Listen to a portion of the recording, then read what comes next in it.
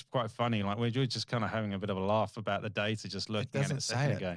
No, it doesn't. The It data doesn't. says, like, if anything, this place is one that's like really trying to play catch up, but then on the ground, totally different story. Your experience personally, totally different story. Absolutely. Can we actually just jump straight into, where is this, Steve? Where in Melbourne? And this is going to shock so many people, but we've got the disclaimer in place. But we're going to talk about Seaford, which is Seaford. north of Frankston. So Frankston's been the poster child for Melbourne, obviously. It's slightly, more expensive version. It's on its bayside. It's on the beach. And looking at the data here, it says it's done minus 0.9% this year. Okay, so it's gone backwards pretty much to 1%. Absolutely. So they're thinking, Steve, you've lost your mind. Why on earth would you choose this? Well, This isn't the high performer. In Seaford, there's opportunity galore.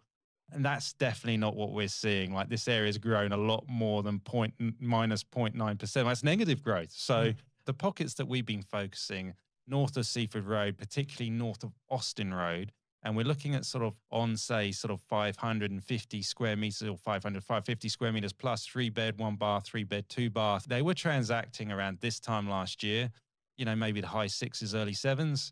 And now we're looking at kind of mid to high 8s, even early 9s for some of these type of properties.